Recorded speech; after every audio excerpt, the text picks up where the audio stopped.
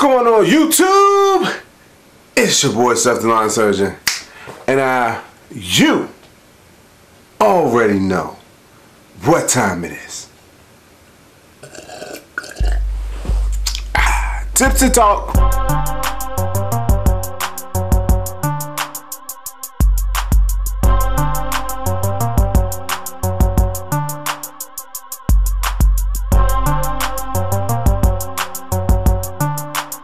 Alright people, what's going on? Today I'm going to do a little different tipsy talk. I'm going to, somebody asked me a question, I can't remember who it was, but they asked me, Seth, how can you, I guess deter, if you have a side discharge mower, how can you deter grass kicking out in the flower beds and stuff like that, and onto fences and stuff? Which is a very good question. I had to learn this over years, and so I'm gonna go over that. I pulled up some old footage, old footage, because people, I tell people all the time, I started from the bottom and now I'm here. Well, actually I'm here and I want to go there, but I started off push mowing, and I tell people that they don't believe me. They're like, oh, whatever, Seth, blah, blah. You're about to see some footage of your boy Seth push mowing. Long-time subscribers were seeing it. And your boy was about 50 pounds lighter too, so I was a little slim. Probably because I was doing all that push mowing. Anywho, alright, let's get this video started. Yes, sir. Alright, first thing you want to notice what I'm doing, I'm framing. I'm framing the yard. The reason why this is important, this will help give you an extra turn radius. I'll probably go more detail about that later. But right now in this video, I want to talk to you about mulching mower. If you saw when I turned around, this mower is not a side discharge, it's a mulching mower. And as you see, I went past that tree, which has a little mulch area around it. A mulching mower, for those who don't know, is a self-contained mower. It's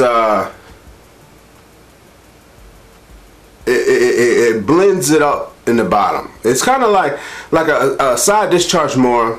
It cuts it up really fast and shoots it out the side and makes way for the mower to cut up more grass. A mulching mower, and this is something I want to get into because a lot of people don't really understand this, and they talked about the Timemaster being underpowered. It was because they don't understand mulching mowers. A mulching mower is like if you put a whole bunch of stuff in a blender and the blender is not going to blend all of that stuff instantly. It gradually blends it. Same thing with a mulching mower. A mulching mower, you go over it, if there's a lot of grass under the deck, it's going to take some time to process it. And so that's what I think a lot of people did with the Timemaster. They would just run over a whole bunch of grass and keep on going, and no mower can mulch up so much grass, right? So, but the whole point I'm talking about is mulching is, if you're having problems with that, look into getting a mulching mower. It probably solve a whole bunch of your problems. I always have a mulching mower in my setup. You're gonna see all of my mulching mowers in this video, but look into getting a mulching mower.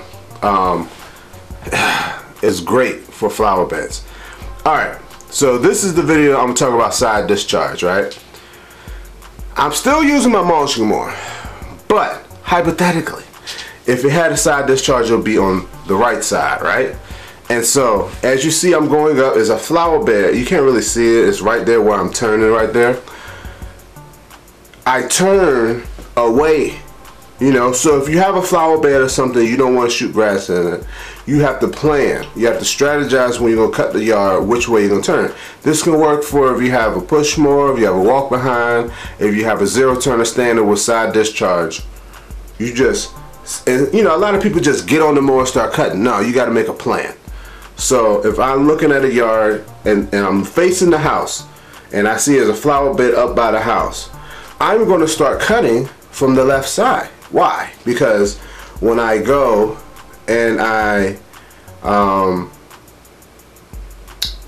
and I turn to the right, I come back up. Now, I know first thing people are gonna say, Seth, well, if you do it that way, you're gonna be turning right at the street and you're gonna spray all the grass in the street, and the motorcycle people, the guys that ride the motorcycles are gonna come slip up.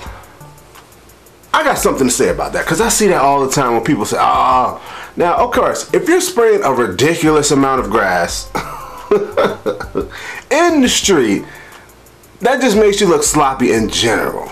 But if you're spraying a small amount of grass, that, you know, number one, you just need enough time, what, 10-15 minutes of that grass being in the street for you to finish cutting that front yard. And if you want to stop before you go to the backyard and blow the grass out the street, that's fine. But don't make things harder for you because of people running their mouth on the internet. You know what I mean? And on top of that, if you're riding a motorcycle, you should be watching where you're going anyway. You know, you're going to say, oh no, I can't see that grass. You know, you should be watching where you're going anyway. Go around the grass. But I mean, if you're on the main road, but I mean, if you're in the, they should be watching out for the grass anyway. But yeah, you know, and if you have two flower beds, right? You have two flower beds, do the same thing. Or if you don't want to spray it in the street, you could do like a 180 turn and turn it back that way. Right here, my Timemaster. Like I told you, y'all can see all my mulching mowers. I've always had a mulching mower in my setup. Started off with my 21-inch Troy Bilt. Right here, you're seeing my 30-inch Timemaster. And as you see, I framed it. I did the frame around it. And like I said, framing it all helps you in two different cases. In this case, you want to try to reduce going on the sidewalk. Even though I couldn't, you know, I still have to go on the sidewalk a little bit, but I don't have to go fully on the sidewalk as much. Most of my mower still stays on the grass. And so that's the good thing about this. And see how I'm going at a nice slow pace? And I'm cutting just fine. There's nothing wrong with the Timemaster, people. There's nothing wrong. Oh, buddy. This video right here, this is called the Labor Day Classic. Reason I'm showing y'all this video. So this is like the only side discharge video I got for you guys. And I know the first thing y'all gonna say is, Seth, you're side discharging into the fence. Why are you doing that? There's a couple of reasons, people. Number one, this grass is super tall. Like I said, you want to make it easy for you, easy on your equipment. You don't want to, I'm telling y'all to go out here and destroy people's yard. But in this particular situation, as you can see, I haven't trimmed yet, right? And there's about 1.5 foot of grass on the fence. So it's protecting the fence from the spray of grass, right? And so what I'm gonna do afterwards, I'll cut in first, and then I'm gonna go with my trimmer and I'm going to trim.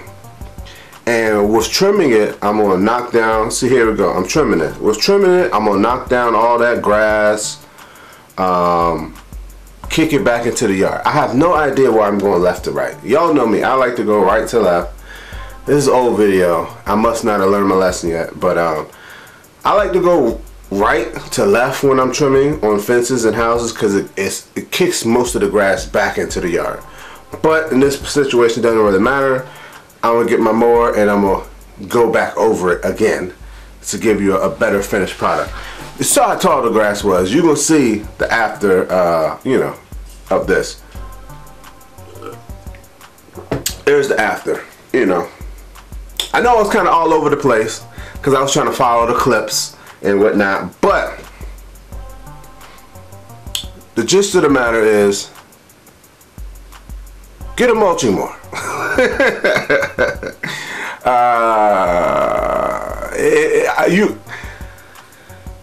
You have to have a mulching mower in your setup. You know, here is my mulching mower of choice right now.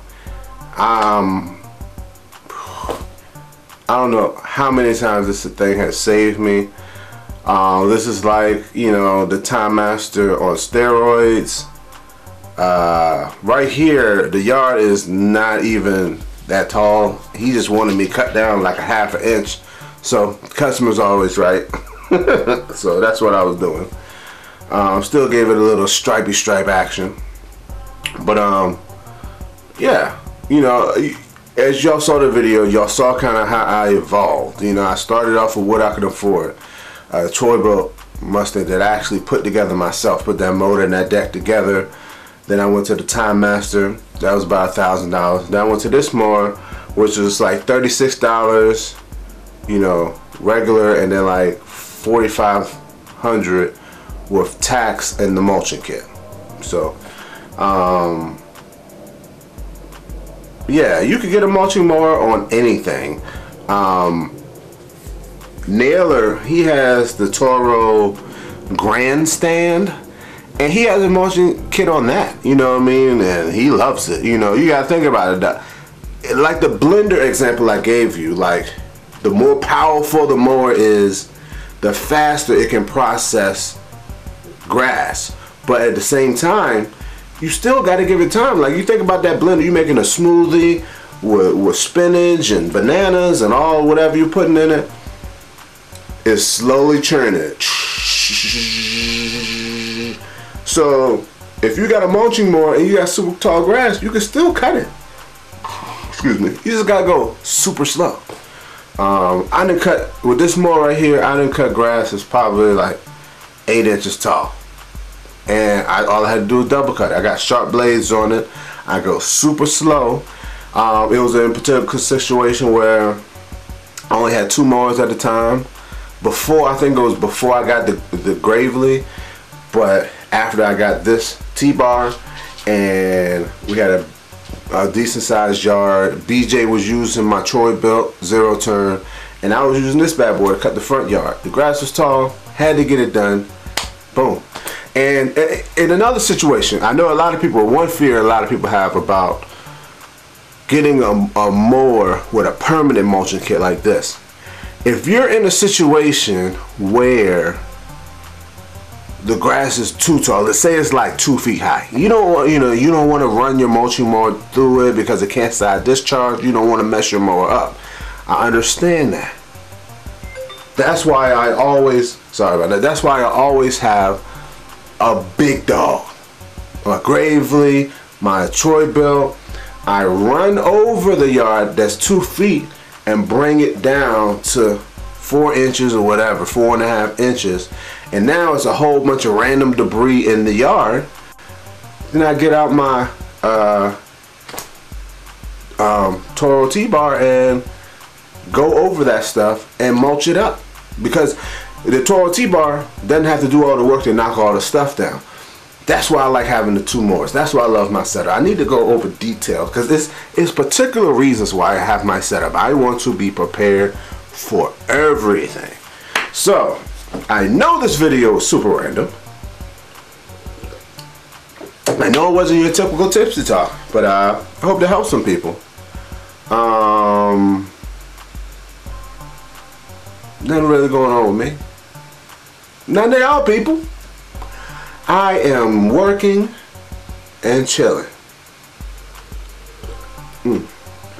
Anywho, stay tuned. Tomorrow I will have a video, part 2 of that Back in These Streets. Well, it's not part 2, it's the next Back in These Streets. Next episode, well, I'll be doing the backyard. The last week I did the front yard, and tomorrow I'll be posting a video for the backyard, so stay tuned for that.